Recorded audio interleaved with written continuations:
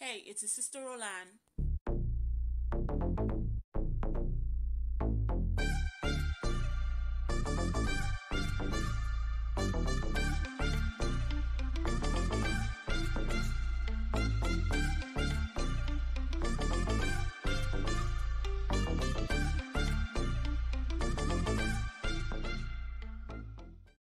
All I need is a few minutes.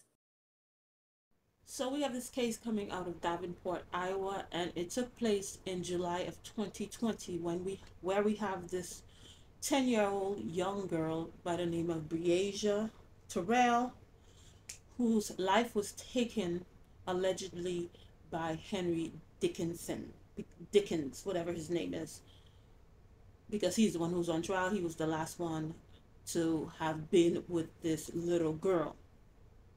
Now, before we even get into this, it was so many people that failed this little girl. So many things could have been done to save this little girl. And these type of cases, this is the type of cases why people say, oh, there can be a God. Oh, they don't believe in God because if God existed, things like this wouldn't have happened. Why does he let these things happen? Okay, God, I always say, does not go against nobody's free will. God has given everybody free will to decide to do the right thing and the wrong thing, evil or good. He gives that decision up to you. He tells you he wants you to choose good, but he's not going to force you to do it, because if God wants, he could make everybody just do what they're supposed to do the right thing all the time. But then why would he do that? He wants you to freely do it out of your own volition. Just do it. But many people have a graven image of God that, hey, God, for him to be God, for me to believe him, for me to serve him, oh, he's supposed to do this, like that, like this. No. God God exists all by himself. Nobody made God. There are his ways, we don't understand them. And many people to say, oh, why God didn't do nothing to save him. Well, I guess he was supposed to come down and, state, Henry Dickens, stop. But there was people that had opportunities to say something, to do something, so that this little girl could be here today. I don't even know how I even fell upon this case, because I was watching something totally different about what's her name is, Judge Hatchet, and I guess my phone was on autoplay. I don't even know how it gets on autoplay. And then this case came up. I didn't even know about this case, but within the past 24 hours, I have become well known of this case, and I literally cried for this little girl. How, you know, and it's like this little girl left a void, a huge void. Yes, there's people in her family is to blame. That's to blame. And it's not only the mother, but this little girl. I felt like she was gonna do something great. She's gonna be something great. She's gonna leave an impact on this world. The fact that how she left this world, and then so many people came together to find her, and then when they eventually find her, when the police chief was giving the information, he broke down. He broke down, because when you come and when you actually not listen to clips, when you actually listen to the trial and the different testimonies, it's so sad. This girl was not protected enough. It was like too many people was too trusting. Too many people were too afraid. That's why this little girl isn't here today. And it's so unfortunate. Anyway, we're gonna give you a gist of some people, if you know about the story, okay, good for you. But for other people that may not know of this story, what led up to where we are now. I'm not sure exactly where the trial is, but they haven't given, the verdict, and the sentencing hasn't come in yet. So the prosecutor in this case, I have to give her, I mean, give her props. This lady, because before she, they usually give an opening statement, right? Before she gave her opening statement, she gave a timeline. The timeline was like an hour and 13 minutes. I didn't see her have any notes. She told us the timeline way before the things happened, before things happened in July, right before, in June, I think the mother was going to some type of cookout this man was having. She probably was going with his son, because she had a son with Henry Dickens, whatever his name is. And then she led us up to when she met up with this guy, because the son saw his car, and he was like, oh, he want to be with his dad, want to go with his dad. And I don't know, maybe sometimes, especially as single mothers, and you chose to have a child with somebody or children with somebody, and this person is not actively involved in the child's life, whether financially, emotionally, physically. And sometimes we tend to be, feel bad. And most of the time, where we should be parents, we let the child decide, or we let the child say this is what they want, knowing that children don't know. That's why they need to be protected. They don't know, all they see is fun and different things like that, but you see further. That's why you are the parent. So he expressed that he wanted to go with his dad. He wanted to spend some time with his dad. So, the mom made a U-turn. This is going to be one of different U-turns she's going to have to make. And that U-turn, basically, when you look at it, changed the rest of her life. That U-turn that she made. Had she not made that U-turn, I wouldn't have been making this video today. There wouldn't have been no trial. But that U-turn, which changed her life, her children's life, and so many people's lives. I just thought about that. So anyway, she talked to him and saying, the little boy wanted to spend time with him. In the trial, they was trying to call the child DL, but they kept on saying the child's name. Whatever. So he said, okay, yeah. I don't know, because in reality, the man never was around anyway. He was never around. He came, just like the grandmother said, he came around when he wanted to. He was, according to the prosecutor's, timeline, he didn't contribute really financially or whatever to the child's life. So just like another thing, like, you messed up, you didn't think so, you tried to, in a sense, push the child on the guy. But this is a grown man. You have a child. This child needs to be taken care of. This child needs time to be spent with them. They need money. So if people shouldn't have, and nobody should have to force you to spend time with your child, take care of your child. You should know that.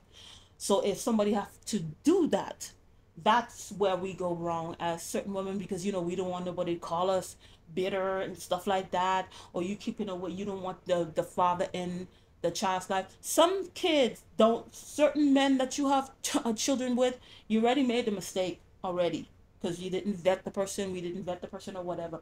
Some kids are better off. There are certain people that you have children with, the child is better off without the father, unfortunately, because of who this person is. You didn't see before.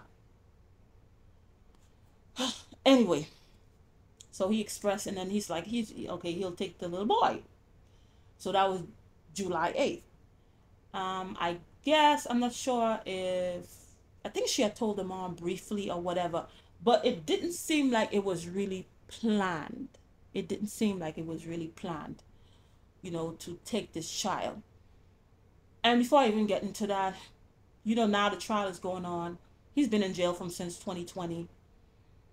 After this trial is done, everybody is going to have time to sit down and come to terms. The part that they played, the things that they didn't do, what they didn't say, they're going to have to sit and realize how they did not do enough or did nothing in some cases to save this little girl's life.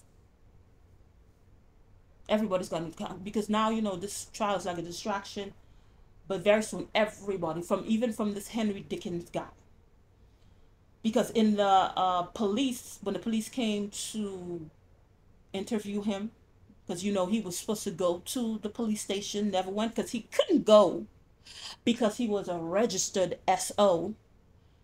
What? So he already know they was gonna ask him why a child is in your house in the first place. You're not even supposed to be near a child. That's why one of the reasons why he didn't go. But anyway, like the lady that took the call, she's like, a 10-year-old is missing, and it didn't seem like people were, I mean, like fervent, let's say fervent enough in knowing how they will locate this child. So when the guy with the police, that police was something else. The police did more. The police bent down, looking under the bed, looking for the child because everybody else seems to me like they didn't care. Henry came out with the little kid, and then this is the thing: they have the little kid. It's like this. These kids. It seemed to me these kids run stuff because the child, the little boy was supposed to be in the home, and then maybe if the police wanted to speak to him, they could get the boy who came out with his dad, and then he already say, "Oh, I don't know anything. The last person who was with the little girl was the boy." He already thrown the little boy under the bus. And then he don't know his Henry Dickens. That's what I'm talking about. He don't know his phone number. He don't know where he live. And then when the police ask him, who this person is, say that, is that your girlfriend? He say, oh, that's my friend. So this lady thinking, Andrea thinking that's her boyfriend. Man say, you just his friend. So he just showing, he don't know nothing. He just putting the blame, trying to get all the attention away from him, and then throwing everybody else under the bus in a sense because he don't know anything. That's like a red flag. That's a red flag to me. And then he trying to play victim in a sense. Oh, he getting upset because Aisha, the mom, is snapping at him. Of course she's gonna snap at you. You was the one who's supposed to be watching over her child. She can't snap at Andrea because she really don't know her like that. They only met at one of the cookouts or whatever. And he's getting upset because Aisha is snapping at him. Okay. Now let me backtrack to the girlfriend, Andrea. She said she's usually a heavy sleeper. However, this night, this is another way of God trying to wake somebody up. Come on, something is going on. You guys need to pay attention. She got up in the middle of the night because she needed to pee. She got up in the middle of the night, she needed to pee. And she noticed that he was gone. And I don't know, I think, yes, she had to pass in the bedroom to go to the bathroom. I think that's how the structure of the home is. She noticed that the little girl wasn't there. It seemed like the little girl wasn't there. And she actually went to touch the bed and saw that she wasn't there and he wasn't there. So that was kind of weird to her. So it bothered her because she would say, something, he probably took her home. Explain away your intuition. But it bothered her. She couldn't go to sleep. And she just sat there in the dark. While sitting there in the dark, she hears somebody, opening up the door slowly, trying not to make too much noise. And she saw it was Henry. Asking Henry, what's going on or whatever, where is the little girl? And then she said he wasn't answering any questions. And then even the defense was saying, why you didn't ask, where's Breasia, what happened to her and stuff like that. In my opinion, maybe is whatever conversation that they had when he saw that she was awake and she saw that he was coming in late. It was 3:30 because remember she was trying to call him. She couldn't get in contact with him. And she looked at her phone, it was 3:30. And then, that's when he was coming in. So whatever conversation that they had, she already knew, in my opinion. I'm not saying this is fact. She already knew not to question that man because obviously you felt, she said she felt uneasy, her stomach was whatever, but she didn't ask the questions that needed to be asked. And then when she looked out, she saw the little girl in the white shirt, the big large white shirt, and and the stuff that she went saw that she when she went to sleep. So she kind of felt a little better because she saw the girl 3:30 in the morning. She still didn't ask, where you going with them people kids? Did you call her mom? Did her mom ask for you? Because it was something that was said or something that she understood. She better don't ask him no questions.